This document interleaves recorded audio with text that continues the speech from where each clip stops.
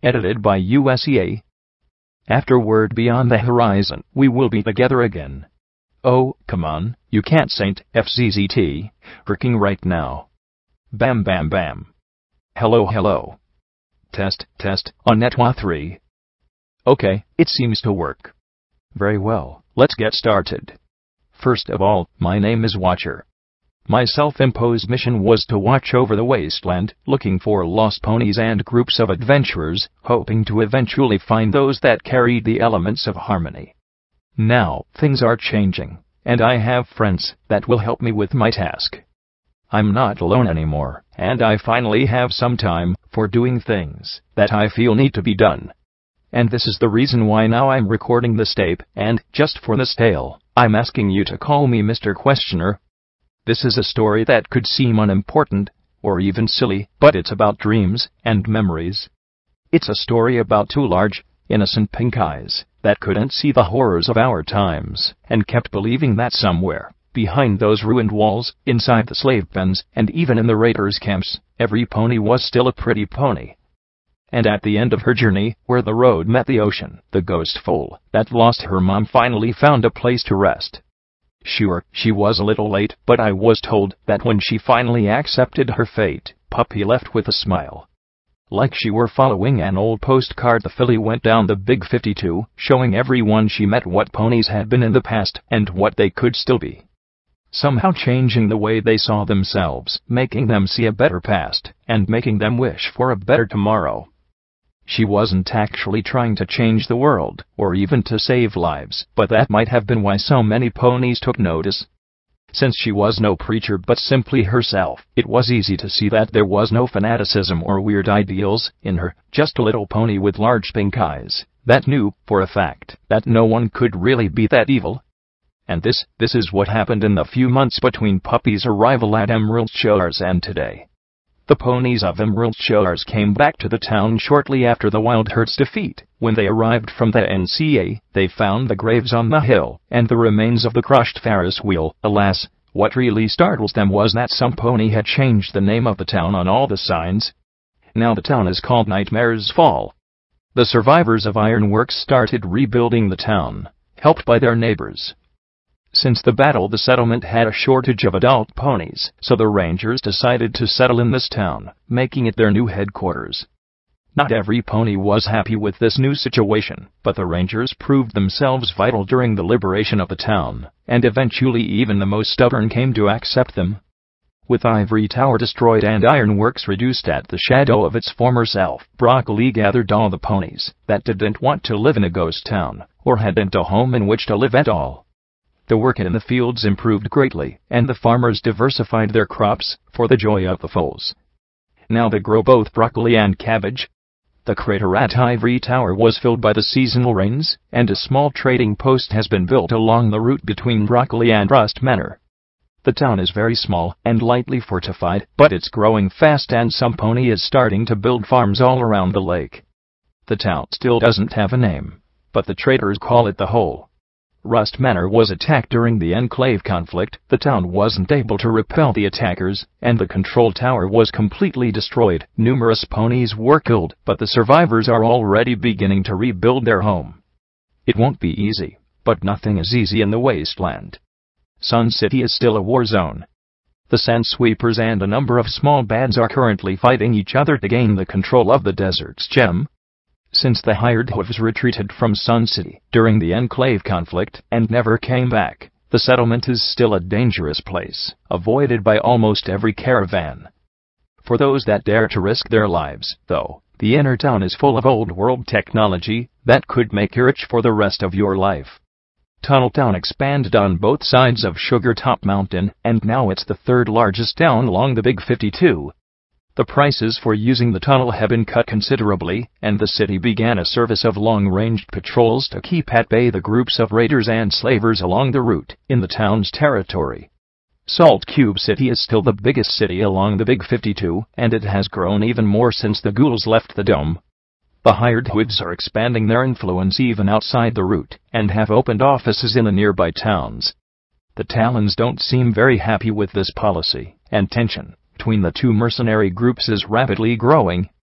The Red Trotters didn't change very much. They stayed faithful to their tribal customs, and are still charging the caravans that travel along their territory, but now foals don't have to pay the fee. This is not a big improvement, but the tribe has opened relations with the other settlements, and they are actually trying to improve the safety of their part of the route.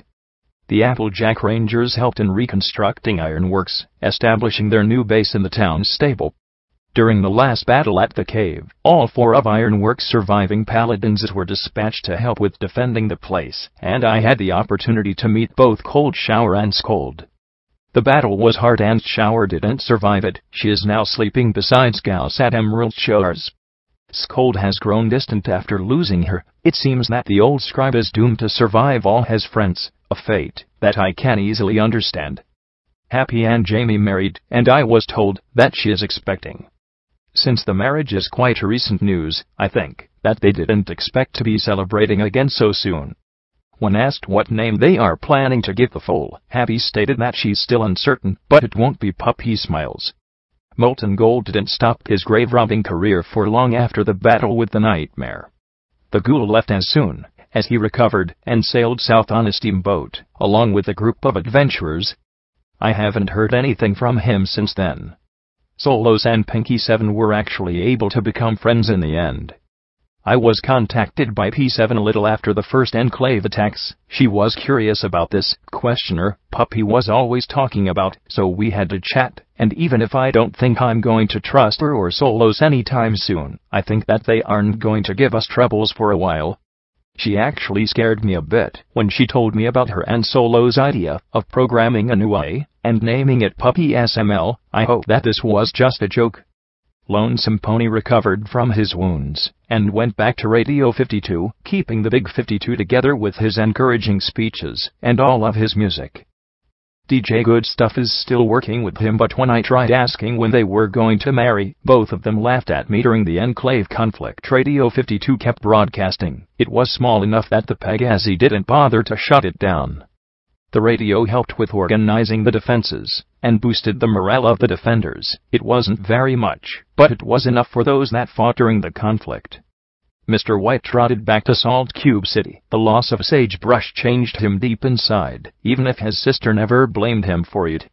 After resigning his place of leadership, he became a traveling merchant, and as far as I know, he's still running along the route, bartering every sort of merchandise. This is just rumor, but it seems that one of his guards is a unicorn mare with a tower as a cutie mark. Maybe he didn't want to lose the opportunity to hire some pony that had the guts to spank Nightmare, or he simply wanted to give a raider a second chance. After all, you gotta care, right? After Longyear's demise, a new filly in her tribe got the Farseer cutie mark, becoming the next shaman.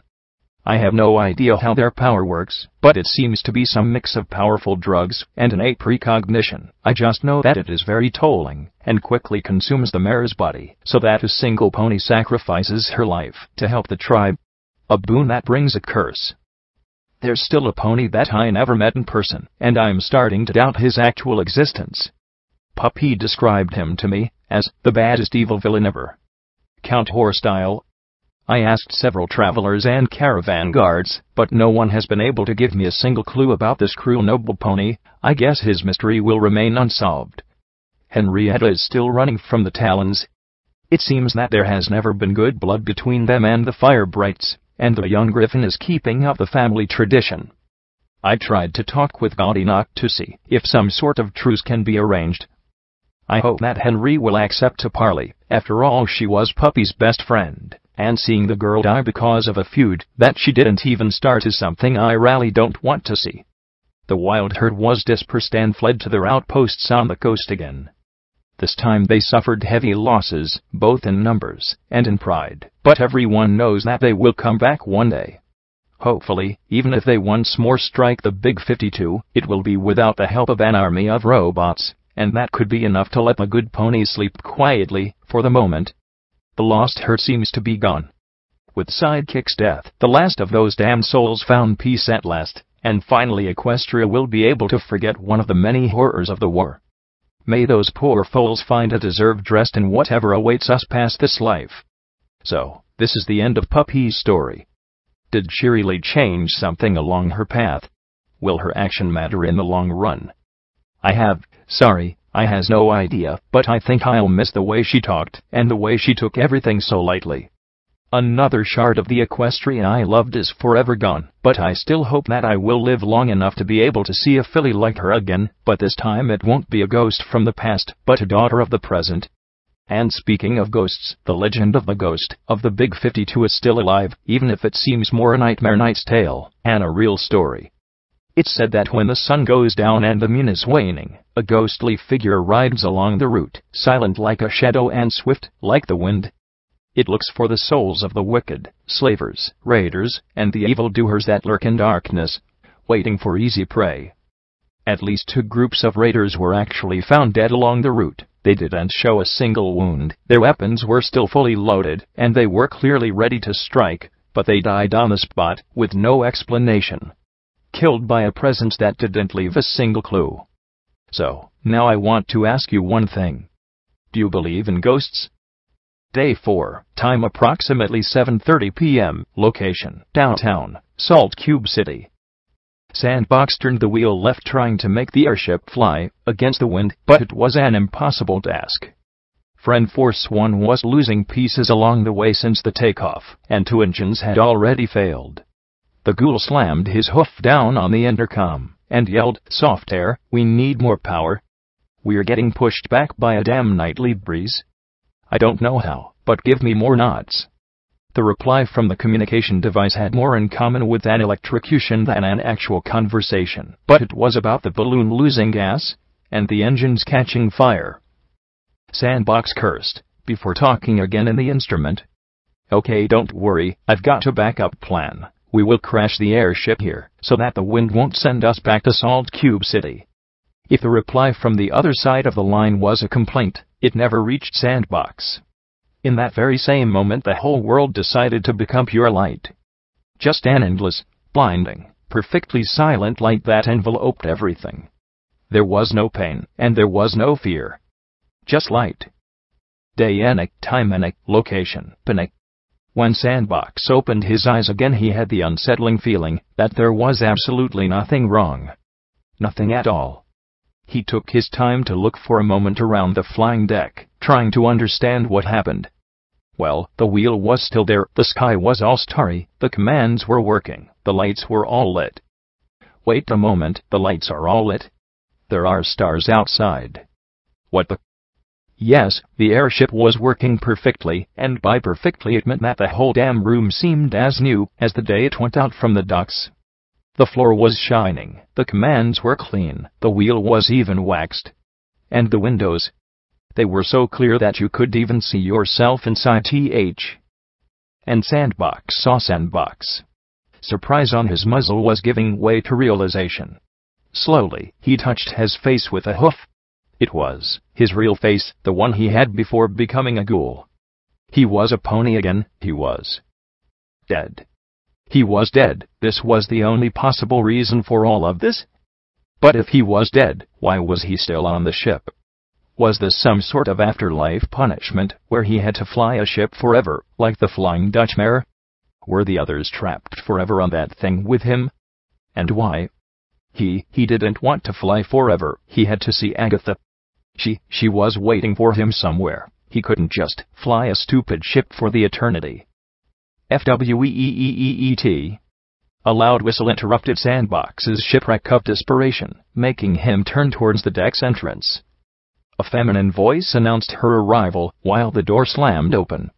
"Captain on the bridge." A pink mare with a pink mane and big blue eyes appeared in front of the former ghoul. She was wearing a Navy officer uniform, and sported the largest smile Sandbox had ever seen on a pony. Minister Pike." Pinky dismissed Sandbox with a wave of a hoof. Call me Captain Pinky. I don't like that ministry thing. It wasn't happy at all anyway." The young mare started jumping in every corner of the bridge, giggling and yelling enthusiastically. "Yay! I knew that this little filly was going to fly sooner or later. Oh, look! Look at this! All the arrows on the panels are pink exactly as I asked. It's fantastic. The chief technician stood still with a confused expression on his muzzle, looking at the hyperactive pony touching everything while moving around at a speed that wasn't physically possible. Can I help you somehow? Before Sand had the time to finish the question, he found himself staring into Pinky's enormous blue eyes, nose to nose with her. Sure you can. They are all waiting for you in the lounge. Move that slow rump of yours and join the party. I'll get there as soon as I'm done having fun here. The stallion nodded, slowly stepping back towards the door, and never losing eye contact with Pinkie Pie. She was a little bit scary, especially from the point of view of a pony that had just been dead for less than 10 minutes. Once on the stairs, he turned on his tail and rushed to the airship's recreational bridge. The saloon wasn't crowded, still it was quite populated, especially since Sandbox clearly recalled that aboard the Friend Force One there were just 4 ponies when it took off. Now instead he counted 8 guests. It was easy to recognize Soft Air from his typical military technician jumpsuit, and Peach Blossom, with her blooming peach flower cutie mark, was easy to spot. The middle-aged mare with the stethoscope had to be Dr. Getwell. Wow, she was quite a sight with all of her skin and muscles in their place. This left a Griffin and 4 other ponies that Sandbox didn't recognize. The Griffin was sipping tea while reading a newspaper, sitting on a couch. He was wearing combat armor and had several weapons on him. 2 of the ponies, a mare and a stallion, had the typical padded suit used under power armor and were standing side by side in front of a table with drinks and snacks. They didn't pay attention to the table anyway, being too occupied in nuzzling each other, seemingly at peace. The 3rd pony was sitting alone in front of a window, looking outside the ship. He sighed and shook his head. In his eyes was easy to read some sort of regret and resignation, as if he left too many things undone behind and wanted to go back. The 4th pony was a unicorn mare with a long cape. She had the Sandsweeper's traditional jewelry on her. Maybe she was a dead farseer. The mare seemed different from the others, more a shadow than a real presence. She was also the one that trotted towards Sandbox when he stepped inside the room. Greetings, I see that Pinky let you come down at last. I guess this means that we are ready to proceed. She should be here soon, unless she got lost again. Sandbox frowned. What is going on? Who is she? Who are you? Listen, I'm not a troublemaker, but he stopped talking when the mare approached a door and pulled it open. A pink foal with a blonde mane and 2 big pink eyes trotted inside the room. Puppy still had her pretty silver ticket in her teeth. She didn't understand how exactly she arrived in that place, but it didn't matter. There were games and treats, and it totally seemed like a super fancy party. It was everything she always dreamed, and it was full of ponies to boot. And a chicken. Sandbox felt his heart sink in an icy grasp. Of all the ponies he was expecting to see, Puppy Smiles was the last one. Oh, little one, I'm so sorry. How could this foal smile even in a moment like this? What happened? How did you arrive here? Puppy tilted her head, unable to recognize the pony in front of her, but he seemed very nice, so it was all right. Hi, Mr. Pretty Pony. I am Puppy Smiles, and I am going to find my mom. A super nice skelly pony gave me this super fancy ticket and sent me here. And I was told that Mom was just over there, after the ride. The little filly paused for a moment, checking the place. Are we there yet? Sandbox blinked his eyes, trying to understand what the foal meant, but Long Ears came in his help, whispering in his ear, her mother is dead. This only succeeded in making Sand's perplexity grow. You are happy to be dead? Puppy giggled. The nice skelly pony told me so, Mr. Pretty Pony. But I feel fine, and I'm going to find Mom. This is, like, the best thing ever. But she was so happy, and even if she was explained what was going on, what would have been the point of it? Sandbox smiled and nodded. Yes. Yes it is. Do you want to play something with the others until we arrive? In the meantime, the various ponies in the room had slowly gathered around Puppy. They were all looking at her with various degrees of perplexity or sadness. Cold Shower and Gauss approached the filly. The mare was the first to talk. I'm sorry that we had to fight you. I wish there was a better way. Gauss nodded for a moment, sighing deeply.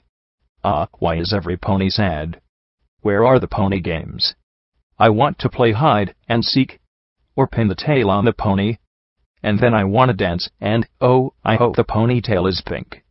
Pink is my super favorite color. I'm the bestest tail pinner ever. Puppy was already jumping on her hooves, trying to look beyond the small group of ponies. Pinky, now wearing a flight attendant's uniform, followed Puppy through the door and patted the foal on the head. I'm sorry, Puppy, but there's no time for that. We've sailed through the Star Ocean, and now we have arrived. The ride ends here, fillies and gentle colts. Thank you for choosing the Afterlife Airlines, and have a pleasant stay. The pink mare moved rapidly towards the door, opening it, and revealing to the other ponies a wonderful landscape made of green hills and small ponds. Small herds of ponies dotted the meadows, while Pegasus sat on the clouds populating a wonderful blue sky. The passengers trotted outside the ship, staring in amazement at the place. It seemed like a dream come true. Here and there it was possible to see the roofs of some houses, and on the distant hills there was a large apple orchard.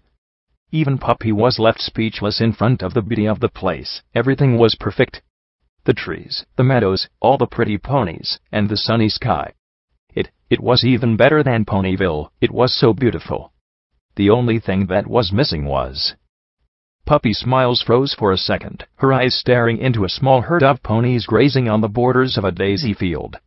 The smile on her face grew bigger and bigger as she galloped toward the ponies in the grass.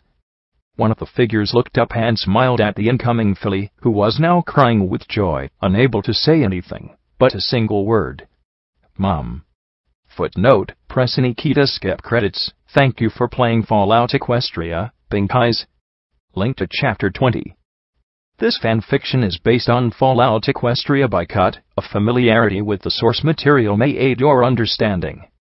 You can read Fallout Equestria by Cut on Equestria Daily. If you enjoy Fallout Equestria side stories, you will want to check the Fallout Equestria side stories post on Equestria Daily, and the Fallout Equestria side stories thread on PonyChan. The PonyChan group is also a hatching ground that you can join if you want to share your experience, writing or comments with us. Huge thanks to Nirgids, Damhoof, Aosta, Arondigd, Arcane Scroll, Palakiosk, and Anon Samurai for helping me both with the language and the eternal struggle of keeping the story on its rails circumflex.